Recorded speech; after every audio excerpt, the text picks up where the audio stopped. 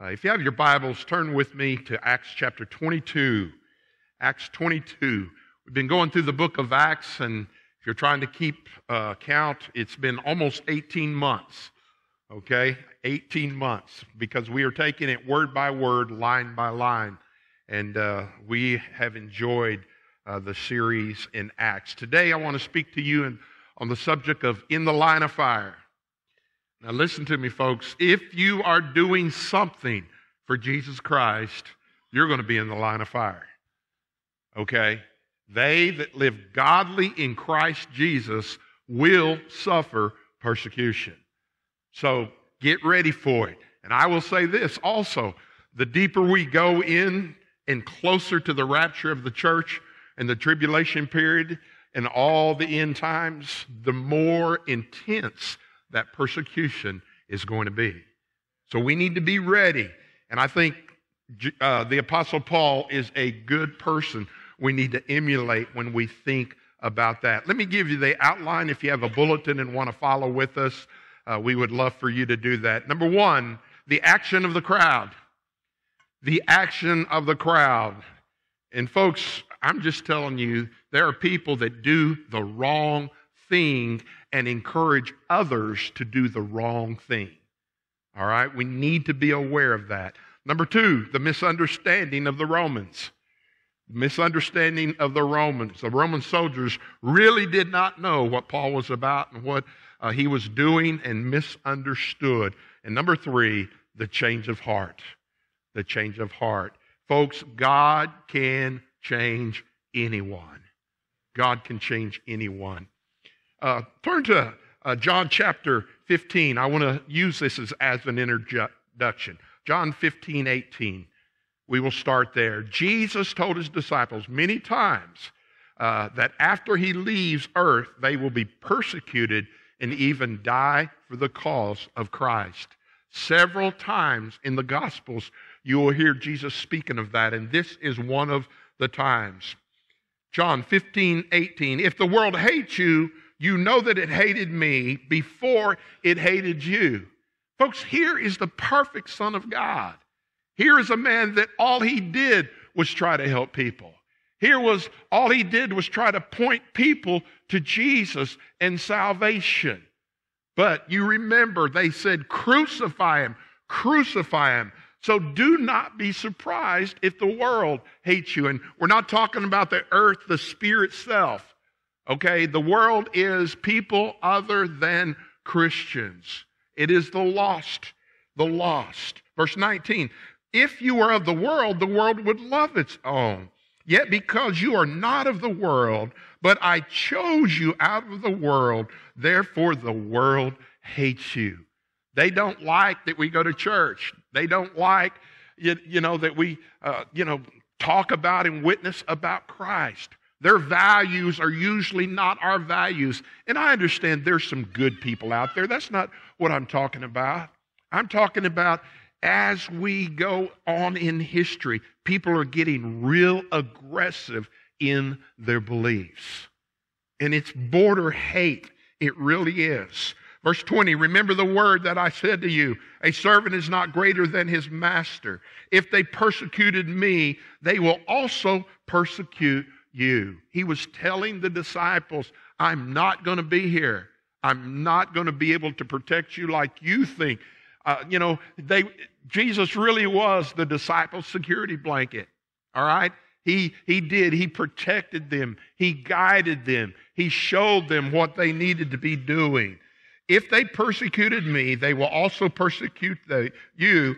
If they keep my word, they will keep your word also. So there will be a dividing line somewhere in your life to where somebody that you are around thinks you crossed the line. And when that pressure is on, I'm telling you, it's going to show who you are in Jesus Christ. Folks, anybody can serve God in the good times. Anybody can. But what about the times of persecution? What about when people gang up on you? What about when people are ugly to you? Folks, it happens. It's this thing called life.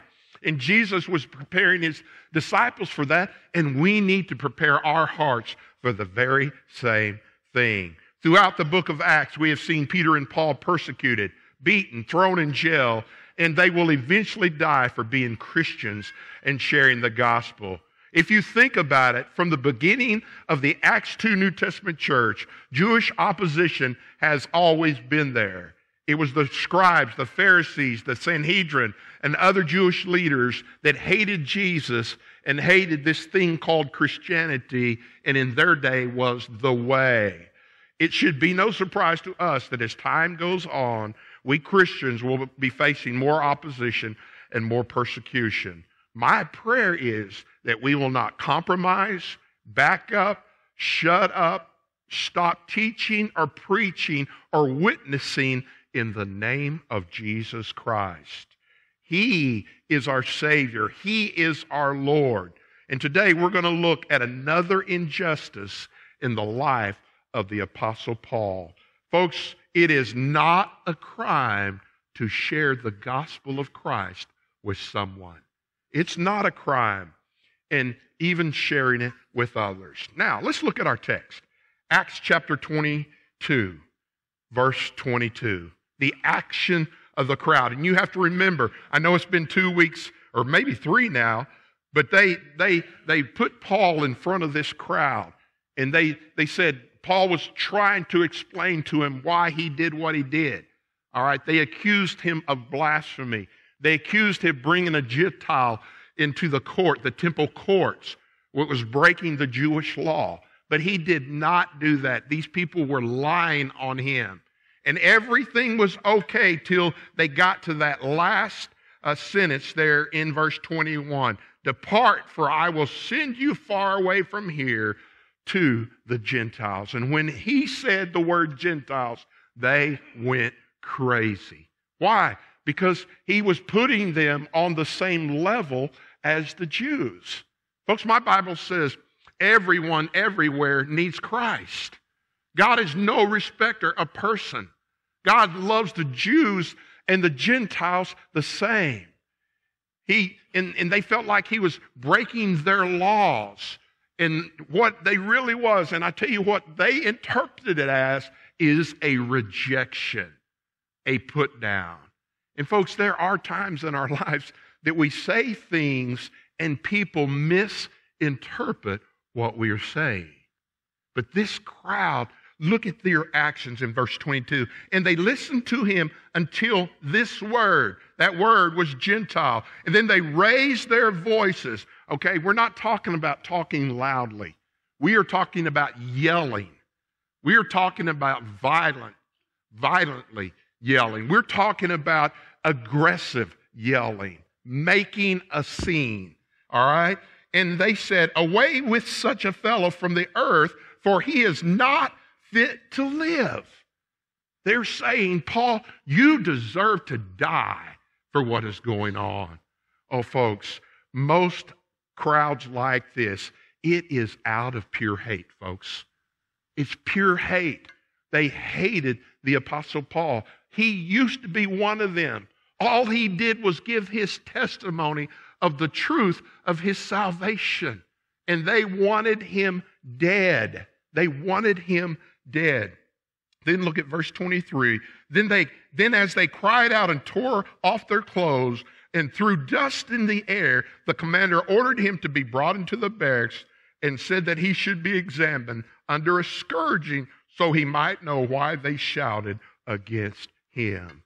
Folks, I am telling you, what does this remind you of? Folks, the first thing it reminds me of is how they treated Jesus. How they treated Jesus. And they ended up crucifying him on a cross. The second thing it reminds me of in Acts chapter 7 is how they treated Stephen. Stephen told them the truth and the gospel. Stephen said, you were the ones that crucified Jesus Christ, and he was stoned to death. Folks, I am telling you, I do not like mobs like this. I do not like gangs either. You know why? Because they are cowards. They are cowards. And I'm not promoting fighting, but anytime a group of people do something to one person, and folks, we've seen it on TV, we've seen it in law enforcement where I'm telling you, they just beat people till they almost die. And folks, you cannot justify that. You can't. And this mob was growing crazy. They were accusing Paul of blasphemy. They were throwing dirt up in the air. And all this was going on, and they were ready to murder. They were ready. I'm telling you, if the Romans had not intervened, they would have killed Paul on the spot. Folks, let me say this. There's danger in anger. There's danger in anger. And folks, if you stay around an angry person long enough, you will get their wrath.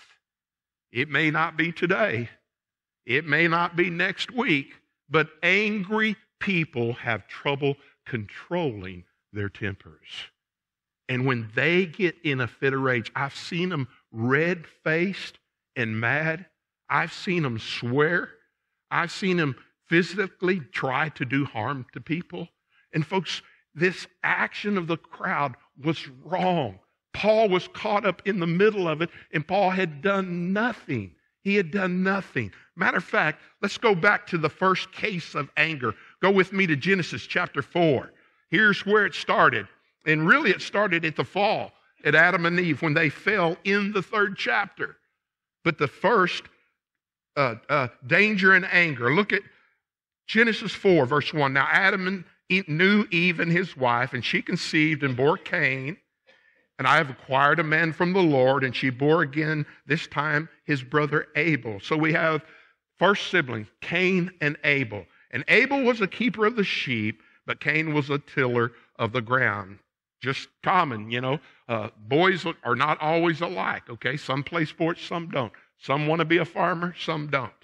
And in the process of time, it came to pass that Cain brought an offering of the fruit of the ground to the Lord. And Abel also brought the firstborn of his flock and their fat. And the Lord respected Abel and his offering, but he did not respect Cain and his offering. Well, if you look at it, how some people say, well, that's not fair. God didn't accept. He accepted Abel's, but not Cain's. And what was the issue, folks? I'll tell you what Cain's issue was. It wasn't with what he brought. Some people say, well, he should have brought an animal. That wasn't, folks, an offering's an offering, and there's different kinds of offerings. His problem was his attitude, and God called him out on it. Look what he says. So the Lord said to Cain, why are you angry? Folks, I have learned in my life, and if somebody is in my face angry, then our conversation is over. Okay? I am not going to sit there and listen to that. You mean you'd walk away? That's exactly what I would do. You don't have to put up with that. We are not doormats. I'm not going to be mad. I'm just going to say, listen, when you can talk to me face to face without yelling and we can discuss things, we'll talk. Okay? You do not have to put up with anger in your life.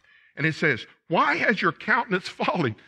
These people that are angry and have a temper, you don't have to figure out whether they're angry or not. Just look at their face, and they'll tell you whether they are or not. All right? My mom had her face. And when she was standing at the door in a fly swatter in one hand, folks, I knew I was about to get the wrath of Isabel. All right? And fly swatters hurt, okay? They hurt. Now look at this. Why is your countenance fallen? If you do well, if you do well, will you not be accepted? God said, if you'd have had the right attitude, we wouldn't have a problem here. But folks, there's two things that angry people get angry most of the time about. Number one, we don't get our way. Hey, we have a 22-month-old, Miss Kyvie Isabel Franklin. If she don't want to do it, she'll look at you and go, no. And there are times we have to have attitude adjustments with our children. Okay? And if you do not do well, sin lies at the door. Folks, you can't take back words that you have said. You can apologize for it. You can say you really didn't mean it. You can say I was joking about it. But people know when you're angry. And when you're angry, you do things that you wouldn't do and should not do. Cain was guilty as charged. God called his hand on it, and he would not repent. And it says, and if you do well, sin lies at the door, and its desire for you, but you should rule over it. Okay, you don't have to be angry. You don't have to. They have all kinds of courses, even at work, courses on how to handle anger and tempers. And it says, now Cain talked with Abel, his brother, and it came to pass when they were in the field that Cain rose up against his brother Abel, and he killed him. Folks, I don't think they had an argument one day, and he just thought, you know what? Today I'm just going to kill my brother. The more he thought about it, the more he stewed on it, the more God called him out, and conviction was in his heart. God told him to get right with him, and he would not do that. And finally he thought, man, I can't get this off my mind. I will kill my flesh and blood. Folks, it happens all the time. Watch the news. That's the dangers of anger. This crowd was angry. This crowd was crazy. And folks, you need to avoid places like that and people like that. So we see the action of the crowd. Second thing, let's look at the misunderstanding of the Romans. Verse 25. And as they bound him with thongs, remember, they were going to scourge him. And there were two types of scourging in that day. The one Jesus went through is not the one Paul was going to go through. The one that Jesus went through was with the cat of nine tails. All right, it had metal, it had stone, and they literally, the Romans, wanted to beat him to death. Okay? The commander here did not know what Paul had done. He still hadn't figured it out, and he was trying to get order. They were about to tear him to pieces, so he gets him in the barracks and pulls him apart, or takes him in there, and he's saying, trying to figure out what has this guy done. And one of the deals that Romans did to beat information out of them was they used a simple whip. Now, I say a simple whip, leather straps is going to hurt you. All right? But it's not the same. There's two kinds. And what they did, and they literally wanted to beat the information out. Make Paul say what he'd done. They were assuming he was guilty before they even tried him. And folks, that's the injustice. Paul was, he was due. He should have had a say-so. They shouldn't be like this. That should not happen. And it says, and Paul said to the centurion who stood by, is it lawful for you to scourge a man who is a Roman and uncondemned? See, Paul didn't yell at him. Paul didn't get mad. Paul was calm. Paul reasoned with them. The only thing I was trying to figure out in this passage was, why didn't Paul say something sooner? And the only thing I could come up with is if they got him ready to beat him, and then he said something, they had already broken a law. Okay, Paul was smart, folks. I was thinking he would use that in his defense later on. But they didn't know he was a Roman citizen. They didn't ask him if he is a Roman citizen. And they just broke the law. And if they break the law that they break will be put on them by Roman law. So Paul here, he was calm. He didn't get mad. He wasn't yelling at people. He wasn't doing anything. He just said, he asked the question, is it lawful for you to scourge a man who is a Roman and uncondemned? It's called due process of law. He was assuming Paul was guilty because of the rage of the crowd. Oh, folks, you've got to listen to both sides of the story. You've got to reason. You've got to think. You have to use discernment. People lie all the time. all the time. And you have to get the facts before you start saying things. So these Roman soldiers misunderstood Paul. Now, verse 26, and when the centurion heard that, he went and told the commander, saying, Take care what you do, for this man is a Roman.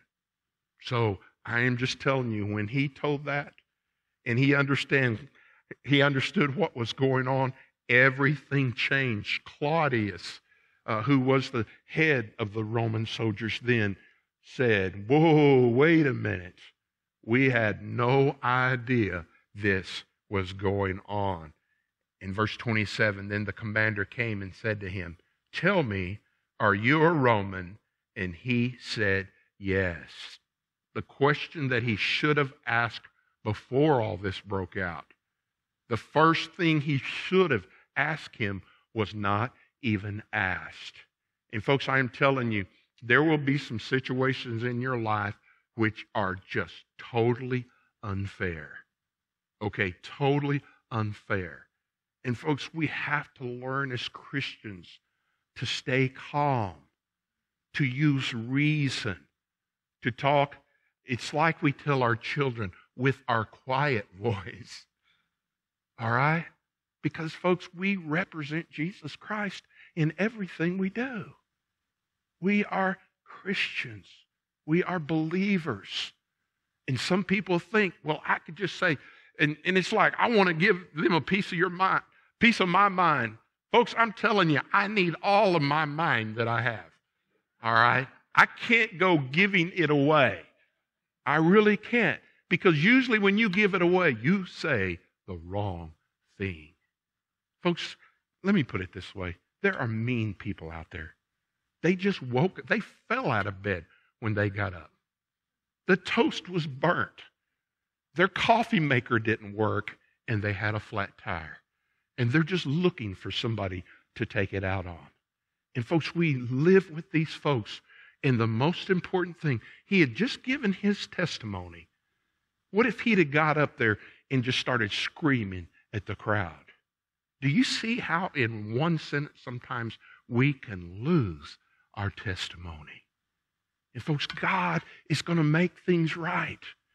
Well, he hadn't made it right in 20 years, folks. Every knee will bow, every tongue will confess, everyone will stand before God and give an account of themselves. You and everyone that is breathing on this earth. We are not judge, jury, and executioners. Many times we cannot change someone's mind, but we have to do the right thing. We're Christians. We're Christians. And we need to do the right thing. Then Paul answers him. He says, and this is the commander speaking in verse 28, with a large sum of money, I obtained the citizenship. You know what he's saying? We bribed. I'm a Roman citizen because my dad or somebody bribed. Okay? All right. There's corruption in government. All right. If you don't think there is, I've got some land in the Bahamas I want to sell you. Okay? I mean, you are a fool. Seriously. There is corruption, but it doesn't justify our bad actions. He said, the commander, man, my dad bribed, or somebody had money and bribed their way in. And Paul said, but I was born a citizen, and this changed everything. That changed everything. I'm telling you, that commander got where he couldn't swallow. That commander probably started backing up and thinking, oh my goodness, how am I going to get out of this? I mean, he did the wrong thing. Paul was unjustly grabbed, unjustly thrown, ready to scourge him, ready to beat him and get the information out of him. And he just realized, oh man, this is going to be a problem. Romans 12. Look at Romans 12. Go to Romans 12 with me. Romans 12, verse 9. Well, actually, verse 14. I like 9, but 14 is the verse. Bless those who persecute you. Let me ask you, do you do that? I'll bless him, all right. I'll bless him. I'll give him 5 reasons. Folks, calm down. Calm down. People get fired up. I'm amazed at people fired up in lines. Just standing in lines. People get fired up. When people merge into traffic, people get fired up. At T-ball games, parents get fired up. They were going to beat up an umpire a couple of weeks ago when we were out at a ballpark, I'll say. And I'm like, are y'all crazy? It's T-ball. The kids walk in after the game and says, did we win? They have no clue who won. No clue. And they're getting mad because of a call. All right? Calm down. You're not only representing Jesus Christ, you are representing Rye Hill Baptist Church also. You know how sometimes God just gets us to where we do something somewhere else, and then that person shows up in our life, just they're there. Folks, it's happened to me. And I say, okay, God, I understand. I understand what you're trying to say to me. Bless those who persecute you. Bless and do not curse. No reason to curse. No reason. Rejoice with those who rejoice. Weep with those who weep. Be of the same mind towards one another. Folks, you can come to a consensus. You can disagree agreeably. All right? Nobody's right every time. You're not the exception. Let me help you. Everybody is wrong sometimes. Be of the same mind towards one another. Do not set your mind on high things, but associate with the humble. Paul showed humility. Paul showed love. Paul showed grace. Paul showed forgiveness. Paul showed these things in his life. Do not be wise in your own opinion. All right? Your opinion, I'm telling you, everyone got one. It's kind of like ears. You got 2 of them. Everybody's got an opinion. That doesn't mean yours is right. Okay? Here it is. Repay no one evil for evil. You know what you're doing? You're playing into their hands when you get angry also. You are losing the battle when you get angry also. Folks, I am telling you, the Bible says, do not. You are being just like that person. Folks, who are we supposed to be like? Jesus. Would Jesus do that? Folks, he didn't. Liars, false accusations. And in the Gospels, many times Jesus did not say a word. Why? Because you're not going to change that person's mind. You're not going to do it. Folks, you're not going to do it. Have regard for good things in the sight of all men, if it is possible. Well, let me quote another verse. With God, all things are possible. And you got the but word right there. But you don't know.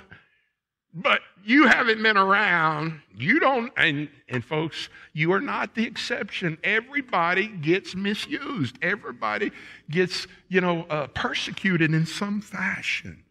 If it is possible, as much as depends on you. And folks, there's the key. You can't change that person, and a lot of times you can't change that person's mind, but you can change your attitude about that person. What if we started praying for that person instead of laid in bed thinking, how can I get even with him? How can I get even? What can I say? How can I rebuttal that? What if you just started praying for that person? That's what the Bible says here. He said, depends on you, live peace with all men. Do not avenge yourself, but rather give place to wrath, for it is written, vengeance is mine, I will repay, says the Lord. You know what your job is? Turn it over to God. Turn it over to God. Well, I want him to do something now. He offended me today. I don't want to wait till next week. Folks, I am telling you, the Bible tells us also in Ephesians chapter 4, don't go to bed angry.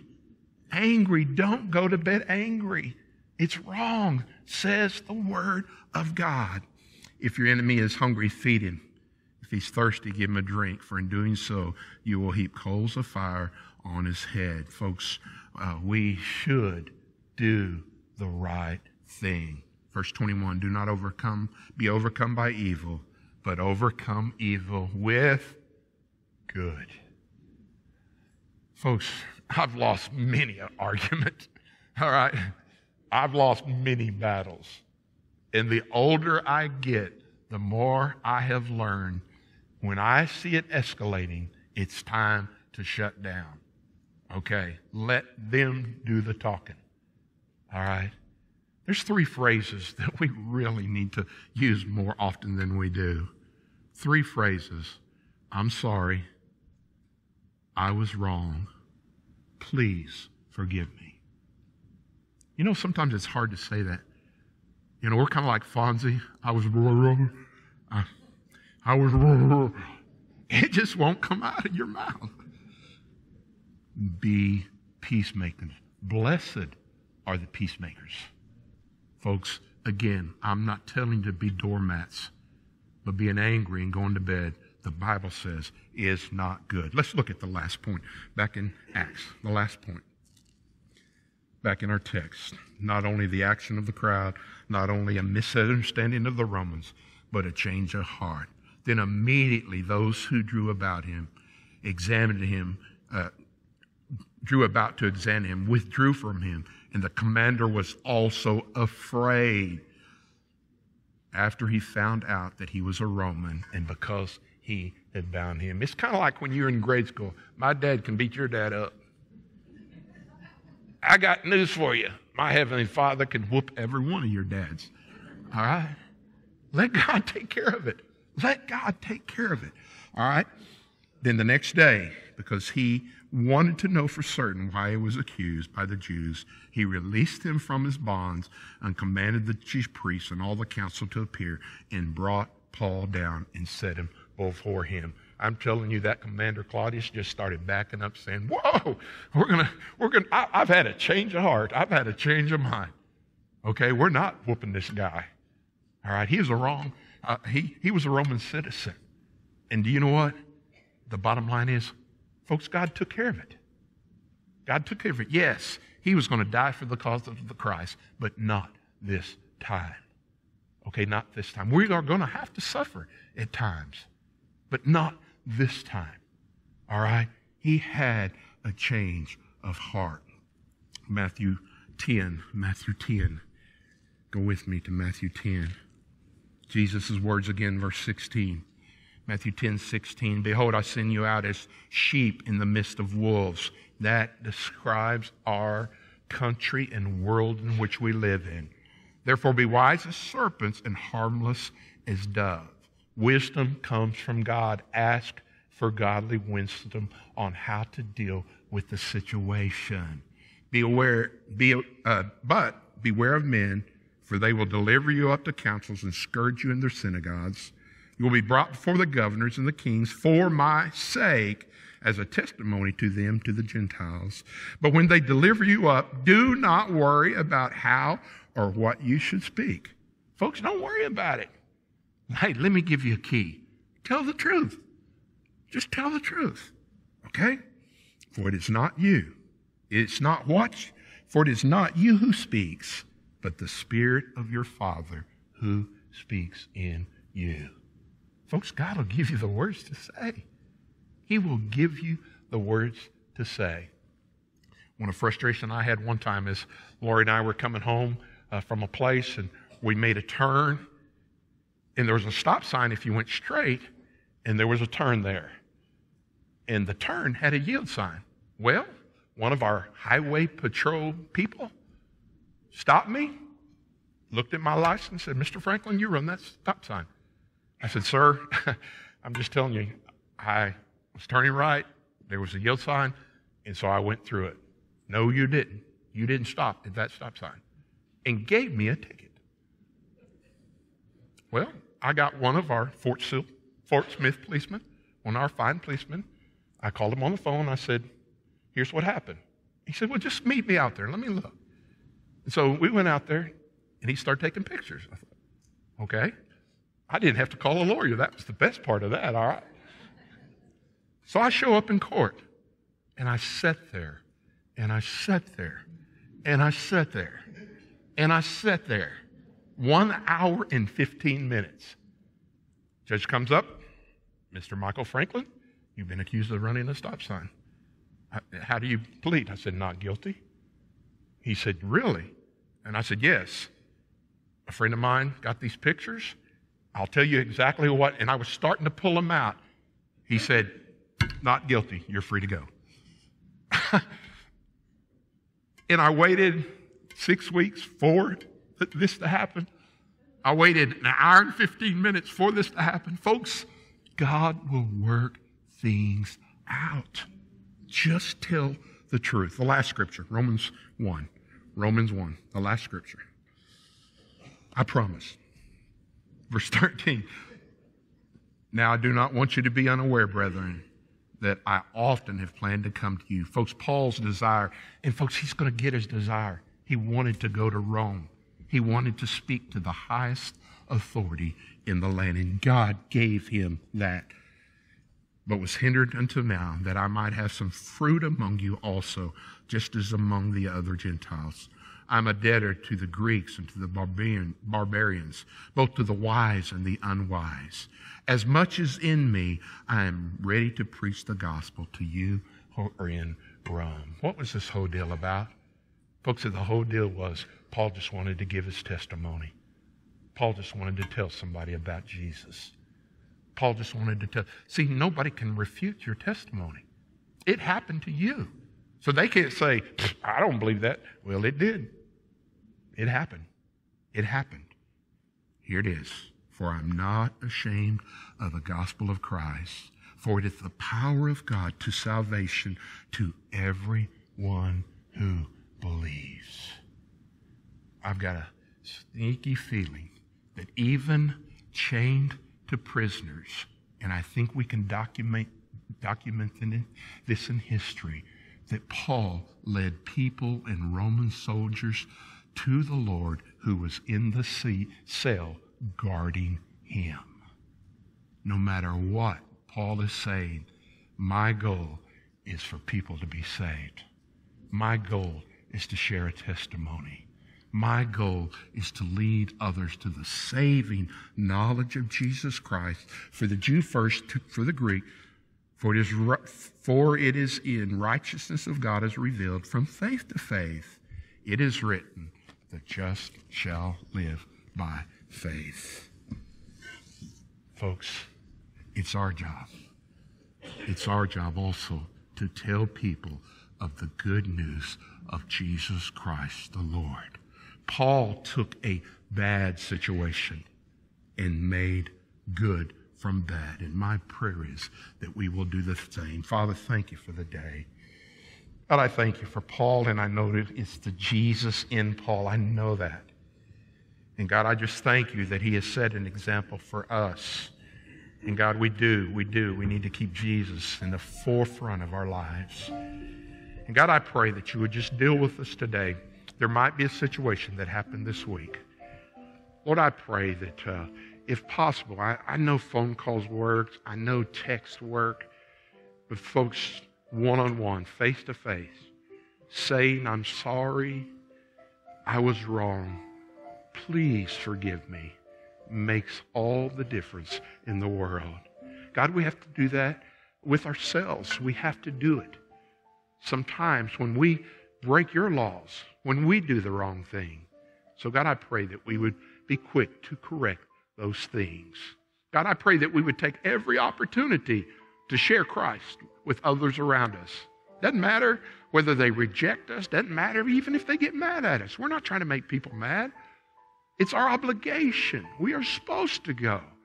So God, I pray that we would be bold and fearless in sharing our testimony in the gospel. Or maybe we need to rededicate our life today. Maybe we need to follow the Lord in baptism today, or even join the church, God. It's you. You tell them. You tell them exactly what they need to do this day. We give you this time, this invitation. In Jesus' name I pray. Amen and amen. Would you stand to your feet? If God has spoken to you in any way, would you come?